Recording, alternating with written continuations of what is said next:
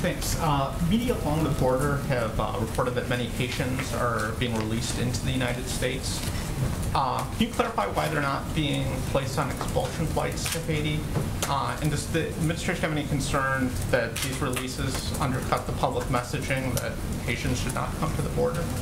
Well, let me explain to you a little bit of how the process works. So DHS, the Department of Homeland Security, continues to expel migrants under CDC's Title 42 authority. Those who cannot be expelled, and this has been the case and been our policy and process for migrants coming from any country around the world under Title 42 and who do not have a legal basis to remain, are placed in either expedited, in a form of removal proceedings. And individuals who are not immediately removed are either placed in alternative to detention or transported to an ICE facility. If they are placed in an alternative to detention, there's also a process required, a legal document, a document they would have. As a part of that process, Border Patrol agents collect biometric and biographic information, fingerprints, photos, phone numbers, and an address in the United States, and also run a background check as a part of the process. And those who do not report, like anyone who's in our country without legal status, are subject to removal by ICE. I give you all of that to understand the different steps in the process.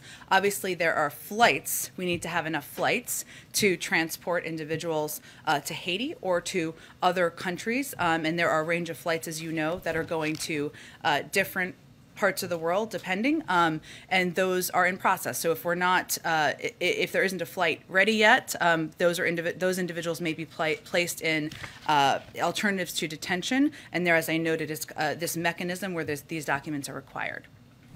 And could you offer and follow up on immigration that went on the schedule today? So Secretary Mayorkas has now been asked twice on the Hill, and he's not been able to provide an answer to this. So I want to ask you, do you have the numbers? How many Haitians have been deported, how many have been processed, and how many have been allowed to stay in the United States? I certainly understand why you're asking, and understand why people have been asking Secretary Mayorkas. Those are numbers that are the Department of Homeland Security would have the most up-to-date numbers. But why is it so hard to keep track of a simple number like that? Why can't you give it? Why can't he give it? It's been 2 days now he's been asked. I'm certain they will provide it. It's an absolutely fair question to ask, and I'm certain he just wanted to have the most up-to-date numbers to provide. On the campaign trail, then candidate, now President Biden said, we're going to restore our moral standing in the world and our historic role as a safe haven for refugees and asylum seekers. How does what's happening on the border right now with Haitian refugees square with that? Well, which aspect of what's happening at the border? What's happening with the Haitians? Do you mean the photos we've seen, or do you mean photos? Yeah, them. Well, first, we understand and agree that this has been an incredibly heart-wrenching issue. We've watched the photos of Haitians gathering under a bridge, many with families, and the horrific video of the CBP officers on horses using brutal and inappropriate measures against innocent people.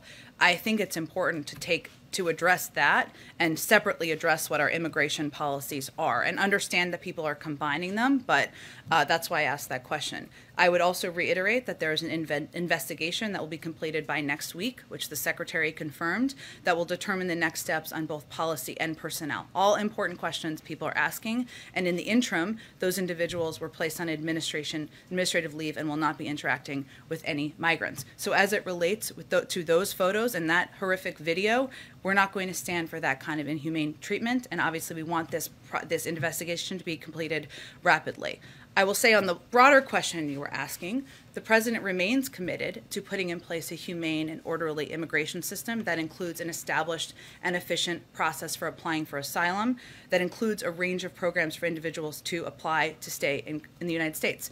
That requires Congress acting, and it requires also health conditions improving, as we are in the middle of a pandemic.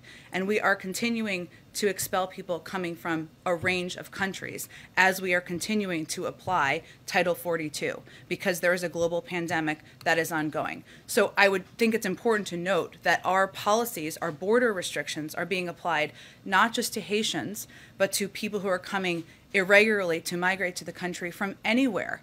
90,000, more than 90,000 people were expelled in August. That was even before what we've seen in the troubling photos under the bridge.